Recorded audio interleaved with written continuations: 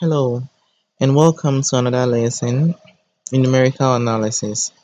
So today we're talking about the divided difference, which you'll be using to solve an example. So this here is the notation for the divided difference. So for instance, with the first divided difference, that's when we have n equals 1, the it is given by what we see here equals what we see here, which is the same as this thing here.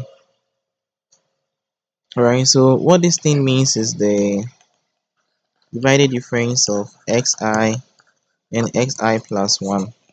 And it's just giving us the functional value of f of xi plus 1 minus that of f of xi, then minus the difference between the two.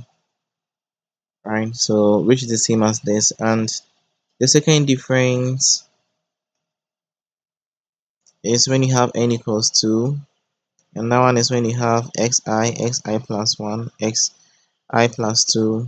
That is given by what we can see here, right? And when you try to do simplifications, we get this.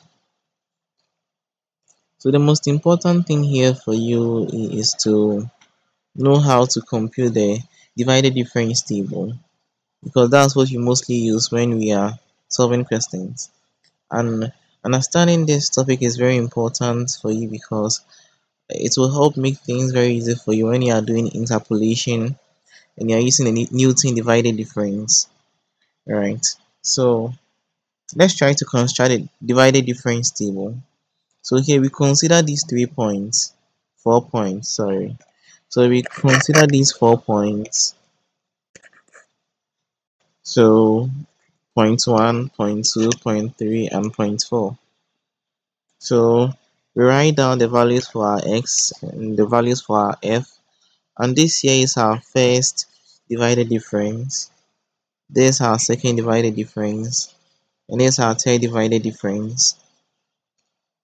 So the first divided difference is just going to be first divided difference of x0 and x1, which we can see here. And this is given by the difference between this and this, then divided by this and that. Don't worry, as we move on, we will try to explain it to you better. So this is also the first divided difference between these two. And we have this. And after that, we have the second divided difference, which is going to be that of this and this. And this is going to be that of this and this. Then since we have 4 points, that means you are going to find up to the n minus 1. So the third difference, that's what you can find here. And that is just the difference between this and this over this minus this. So this is the table. Let's try to explain how to find these things that we've marked in red ink. So with the first one, finding for your f of your final difference of divided difference of x naught x1 is given as this, as we can see here. So it is just this minus this. So the functional value of f1 minus f0 over x1 minus x0, that of this is also given as this. So when you look at the formula critically, you realize that carefully, you realize that it is very simple and it follows a certain common pattern. Alright, so this happens to be the first divided difference. Then now let's go to the second divided difference.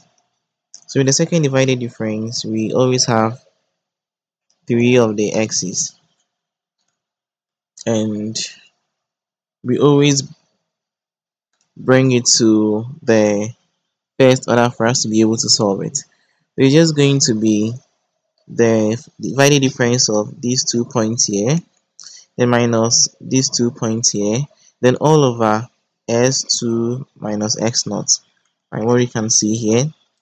And that of this is also this. You can look at it critically and you realize it follows the same pattern as this.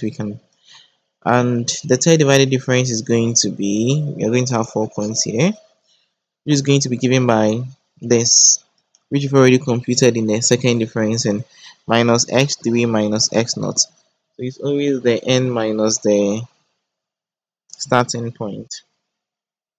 So this is how we construct our divided difference table. So let us test our knowledge on what we've done so far with an example. So the example says we should construct the divided difference for the data given below. So this happens to be our data. So you can see we have how many points? 1, 2, 3, 4, 5. So that means you'll be able to find out to the fourth divided difference. Okay. So let's construct our table to solve the question.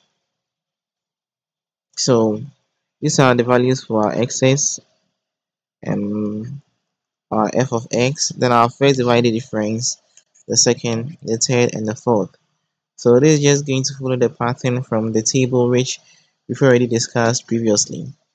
So this place is going to be the divided difference of these 2 points. We get some here, another here, and another here. So you're going to get 4. So actually one trick you should know is that you realize that here we have 5 points here. As you find it, this will reduce to 4, 3, 2, and finally 1. So this is going to be actually the things you're supposed to find for. As I said, if you look at it critically, this is from the table. It's very simple. So now the next thing to do is to look at how to compute them and insert them into our table. Okay, so with our first divided difference, so we are finding for the first divided difference. We know that our f of s naught x1 is giving us f of 1 minus f naught, right? All over x1 minus x naught.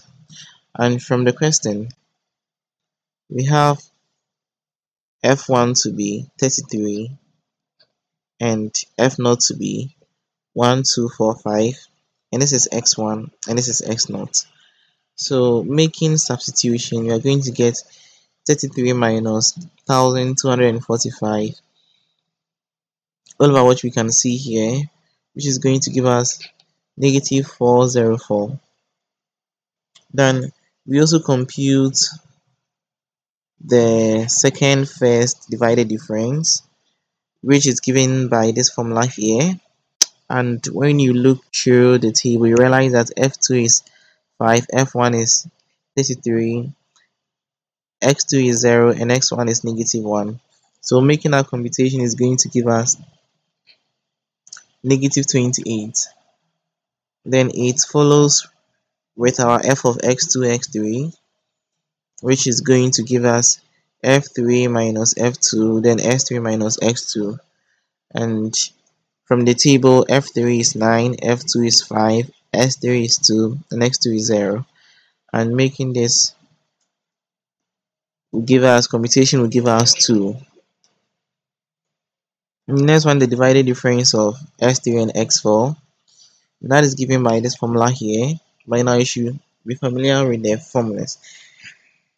So f4 from the question is 1335 and x3 is 9, s4 is 5 and x3 is 2. So making substitution and computing is going to give you 442. And that happens to be the values for the first divided difference. So this, that, this, and that. And we are good to go. Then now we go to the second divided difference. So with the second divided difference, we are supposed to compute this here, that here, and that here. So 3 things. So you realize that we are going to use the values from the first divided difference to compute that of the third, that of the second, sorry. So the second divided difference, the first one is giving us this, and we've been explained that this formula is giving us what we can see here. So you realize that we've already found this and we've already found these two. So you can see this one here, we just found for it, and we just find these two. And our x2 is 0 and our x0 is negative 4. So you realize that we are going to get negative 28 minus negative 405 over 0 minus negative 4. And making this computation gives us 94. So finding for the second one is also given by this formula, and we've already found this in the previous step. So you have to look at them in x3 and x1 from the question is what you can see here. So making this replacement is going to give us 10 for this, and with the last one under the second divided difference is going to be given by this formula here because it's a representation, and making the necessary substitutions is going to give us 88. So now we are left with the third and the fourth. So with the third, we are supposed to find for two things, right? So you realize that the first thing you're supposed to find is this from the table, which we have explained is given by this formula. And we've already found this and that. So we just have to make substitution and look for x3 and x0 from our table. When we do that, we have what is here, and computing this gives us negative 14. Then the same applies to this, right? So there's a second thing we are supposed to find, and when we make the necessary substitution, we are going to get 13. So the next thing to find for the fourth divided difference, and that one is also given by this here from the table. You can see that which in terms of expansion is given as this. Alright, so we've already found this in the previous step, this, and we can find this from our table. So making the necessary substitution is going to give us 13 minus negative 14 over 5 minus 4, which is going to give us 3. So that means we found everything that we are supposed to find. So our completed table becomes this, as we can see here.